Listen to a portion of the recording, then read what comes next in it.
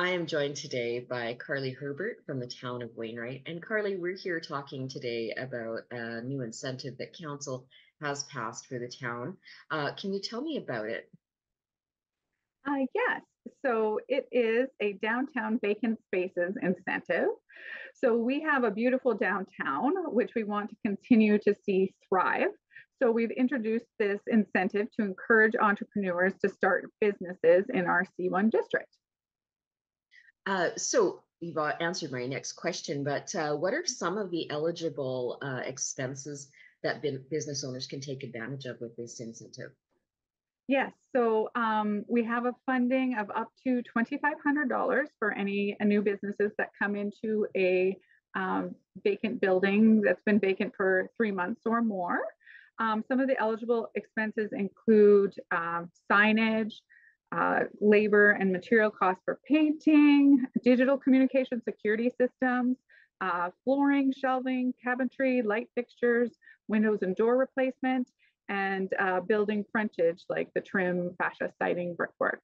So there's lots of different things that they can spend the funds on to help them with the startup costs for their business. So obviously there would be some criteria for the businesses themselves. What are some of the requirements they have to meet? So, like I said, they do have to be going into a building that's been vacant for 3 months or more. And then, you know, they have to have a town of Wainwright business license, of course, comply with all of our bylaws. Our funding is awarded on a first come, first served basis. It is a limited pilot program at this point, so we'll see how it goes. Hopefully, really well.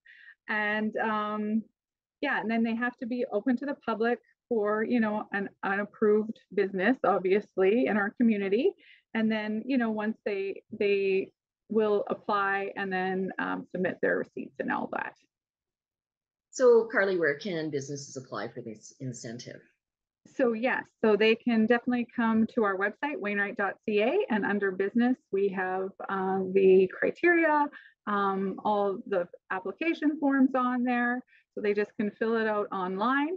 So it's very easy.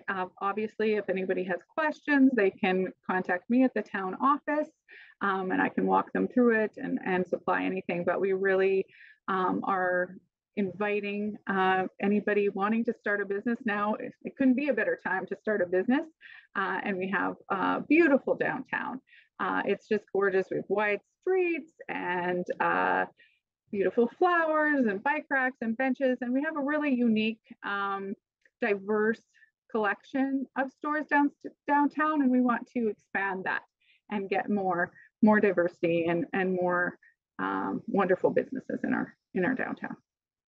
For people that are not familiar with Wainwright, what's your population there and how many business licenses do you have in the city or the town? So our population in town is 6,606, and we have over 500 business licenses given out annually. So yeah, Okay, and obviously a much larger trading area as well. yes, our trading area is over 50,000. So and growing.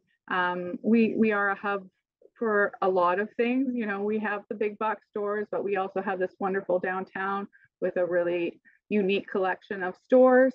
We have a lot of medical services, great sports facilities, recreational facilities, all those sorts of things. So we really invite any business to come here and learn more about it. And we have a wonderful downtown business community and Chamber of Commerce, and of course, Wainwright Economic Development, which is me, is here to help them all the steps throughout their process. This question may be coming out of left field, but I guess if somebody sees this and they're sort of interested in Wainwright, um, where can they go for more information? Well, definitely contact me. But obviously, our website, wainwright.ca, has a ton of information.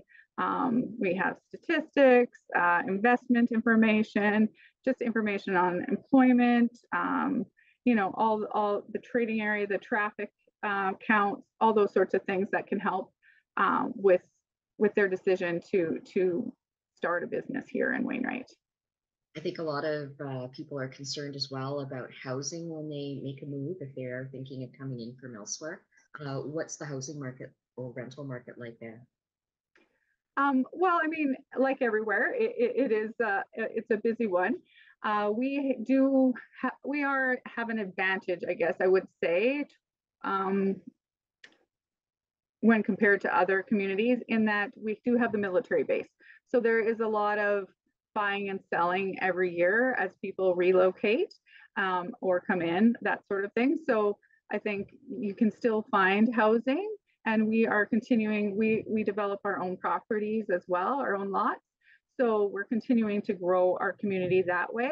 And we do have some great developers in town that are continue to build, multifamily units and apartment buildings and that sort of thing. So, yeah, so I think you're going to find it to be a wonderful community to be in. All right. Thank you so much for your time today, Carly. I really appreciate it.